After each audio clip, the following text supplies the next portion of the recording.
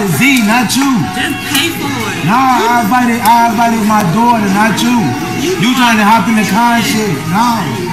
I'm not finna, no. You tripping. Where your money at? I'm not paying for this. You doing all that. Man, you doing all that. You supposed to pay for your own shit. I told my daughter to come, not you. Lord, why you pay for that? You got me fucked up, I'm telling you. I'm not paying for this. Pay for that. Look, you is paying for it. That's your shit. I'm not paying for that shit. You got me fucked up. Why would you throw that shit on me? I'm not paying for that shit. Goofy, come on.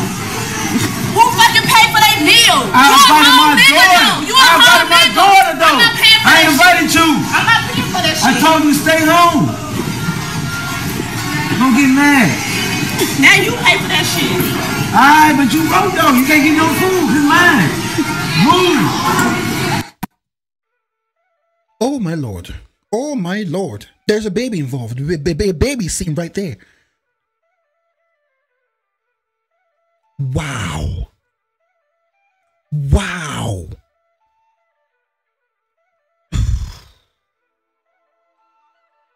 There's a baby. Just reflect on this. There is a baby there witnessing this. A little baby. At the most impressionable stage of her life, she's witnessing this madness. Both parents dysfunctional, acting a fool in public. Wow. Jesus Christ, man. These men, what did they make them for? These boys. Wow. We're coming from decades and decades and decades of single motherhoods. So you have all these immature boys being raised, being babied by single mothers. There's nothing wrong with single motherhood if you got into single motherhood because of your partner died, your husband died, or something like that. But still, it's hard for a woman to raise a man. Most of the time, a woman cannot raise a man. You need a man to raise a boy to become a man, to show him how a man is supposed to behave towards women, towards other men, and to himself. You don't go out with your baby and your baby moms and you behave like this. He is wrong. 100%.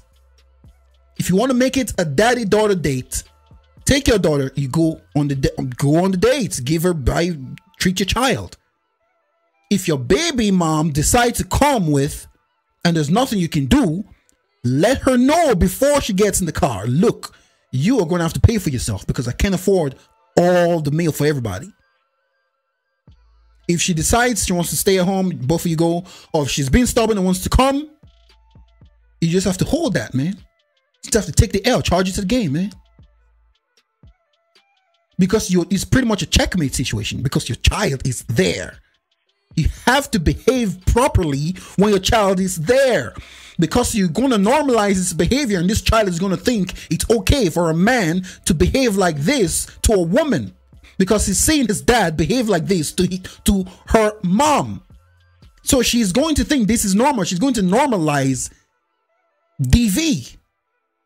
Domestic violence, all this nonsense. She's going to normalize it in her mind and she's going to grow up and continue that vicious cycle. She's going to continue that process because you're indirectly programming that child for destruction.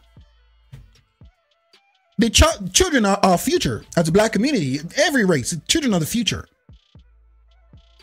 But our children go through so much trauma that we put them through as adults because we were brought up that same way.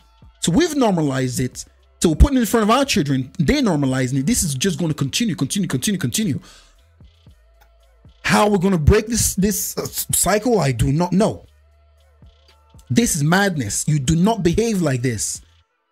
The baby mama wants to come. She forced herself to come. You can't afford the meal. Speak to her in a better way. If she still insists, if she's some crazy person that still insists to be there and not pay, fine, no problem. Figure out how to do it. Figure out how to pay for it. Surely you can afford $50 or $70 for that meal. Come on, man. You're not that broke. course he can afford it. He's just being an idiot. He's trying to just cause a scene unnecessarily, making a fool of himself. Why you do that, man?